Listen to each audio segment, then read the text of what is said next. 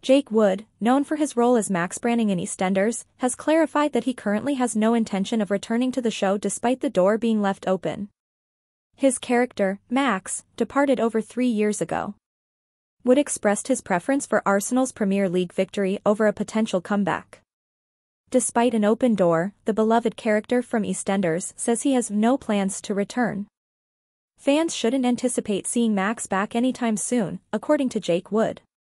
Few former EastEnders characters are as iconic as Jake Wood's Max Branning, a fan favorite who appeared intermittently between 2006 and 2021. Max moved to Croatia after his affair with Linda Carter ended, and it has been more than 3 years since he was last seen on film. But some had questioned whether Wood would also be returning to the square after his daughter Lauren, played by Jacqueline Jossa, did so the previous year. Regretfully, it appears not, as Wood stated he has no plans to go back, in an interview with Kate Garraway and Ed Balls on Good Morning Britain today. Balls initially questioned Wood about which he believed was more likely, Max returning to EastEnders or Arsenal winning the Premier League. Wood responded, "Well, if you ask me which one I'd prefer Arsenal to win the league. Most likely? I'm hoping Arsenal. It's not the longest shot in the world, as of this writing, as Arsenal leads the Premier League. I have no plans to go back," he said in response to this. At EastEnders, they haven't closed the door. I believe I haven't gone there in 3.5 years. Yes, it has been a long time.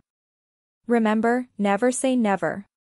Stacey Slater, played by Lacey Turner, started an affair with Scott Maslin's character Jack earlier this year after having an affair with Max. Later on, Jack turned out to be one of the 6 accomplices after learning the truth about Linda Carter's murder of Keanu Taylor and assisting them in covering up the crime. After over a year of fan speculation about the plot leading up to Christmas Day's shocking announcement, things seem to be heating up for the 6 and the internet closing in. For the most recent information on spoilers, interviews, and news, visit our dedicated EastEnders page. See our TV guide and streaming guide for more entertainment options. Get 10 copies of Radio Times magazine for only £10 when you subscribe today. Check out the Radio Times podcast for more content from the biggest names in television. Matt D'Angelo of EastEnders, Dean has to go back, even though he doesn't want to. It's the bad guy again. The night that serial killer Dean Wicks made his way back to Albert Square was unsettling for viewers of EastEnders. It appears that evil Dean will be around for a little while longer than most had anticipated, while Linda suffers from the trauma. The actor D'Angelo discussed his true motivation for returning and whether or not he has changed with the media, including RadioTimes.com. You haven't been on EastEnders for more than 7 years. How does returning feel right now? It's wonderful to be back. It feels like a lifetime ago when I first started working at EastEnders over 18 years ago. I adore the people and the program, so I was excited to be asked again for a 3rd time after a 7-year absence. How has filming in Elstree been going? Has a lot happened since your previous job? There are several physical modifications, yet the interiors and exteriors remain the same. There is even a completely new square that has the same exact appearance, laughs. Could you hint at what pulls Dean to the square again? To be honest, he has no desire to return to Walford. The fact that his daughter Jade is critically ill has kind of driven him back there. She needs a transplant at the nearest hospital since she has cystic fibrosis. They need to move quickly since Dean needs to reside there and be there for her appointments and in case the transplant goes through. He is hesitant to go back because he is aware of the consequences, but in the end, he must support his family. In order to support himself while he's there, Dean has invested in a new company, Beals Eels, which will eventually be revealed to be Cindy and Ian's new pie and mash establishment. There have been many rumors about your return. What was it about this plot that drew you back in? Not only did I think it was the proper time, but Dean did too. Dean would never have been able to return to the square while Mick was still alive because he would never have allowed it. This is understandable given that Dean's actions toward Linda are inexcusable and that even his parents, Shirley and Buster, abandoned him.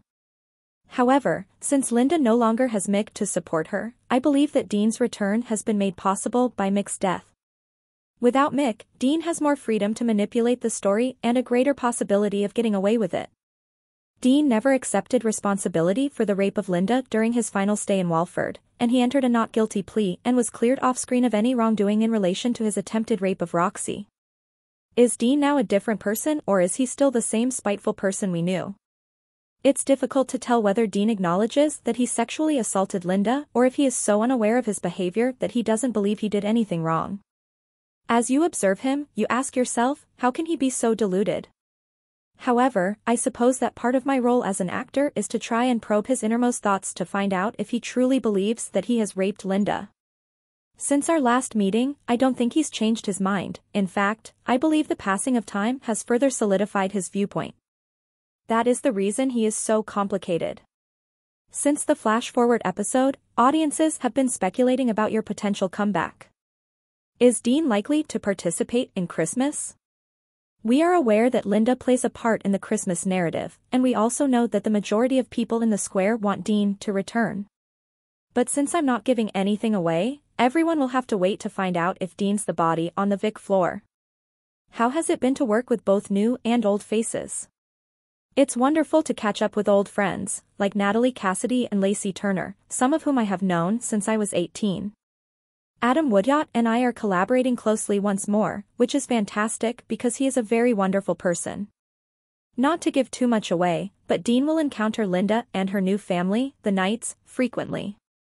They are all great and amazing to deal with. Could you hint to your character's future without giving too much away? Dean has returned to Walford in order to support his daughter Jade. However, in order to do so, he must earn a living and integrate into the society.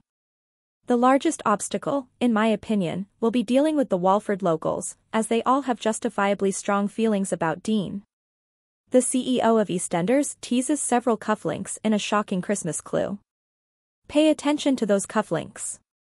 The head of EastEnders, Chris Clenshaw, has given us a major preview of the Christmas plot that the BBC soap opera will be telling, and it involves those annoying amber cufflinks. Ever since EastEnders showed a suspenseful flash-forward in February with the corpse of an unidentified male character wearing a noticeable piece of jewelry on his suit sleeve, viewers have been anxiously monitoring the show for any hints. Along with Linda Carter, Suki Panesar, Denise Fox, Stacey Slater, Kathy Cotton, and Sharon Watts in a bridal gown. The cufflinks have been seen frequently since Suki's husband, Nish Panesar, put them up in a poker game that Denise's other half, Jack Branning, won. Later, just before Phil Mitchell's wedding to Kat Slater, Jack gave the cufflinks to Phil in an unexpectedly friendly moment. Though executive producer Clenshaw suggests that there might be more to this specific clue than first meets the eye, we have been guessing that Phil or Nish might be the murder victim. During an interview with Inside Soap, Clenshaw was questioned about any fresh clues regarding the storyline that has been circulating. "You're going to be guessing right up until the very last moment," he says. Stories are introduced for each of the 6 as the fall progresses, culminating to a grand finale. Additionally, even though Phil presently owns the cufflinks, you should keep a lookout for another pair come Christmas. It's a major tease that leaves our speculations flying as we try to figure out exactly what this implies moving forward. Should there be multiple sets of those amber cufflinks, might it be that multiple Walford men will be donning a set on the special day? Can we anticipate seeing someone associated with each of the 6, and maybe even other male characters we might not associate with the group, wearing the cufflinks, as Clenshaw has promised to keep us guessing throughout the Christmas episode? It's time to resume our theoretical work. Please subscribe our channel.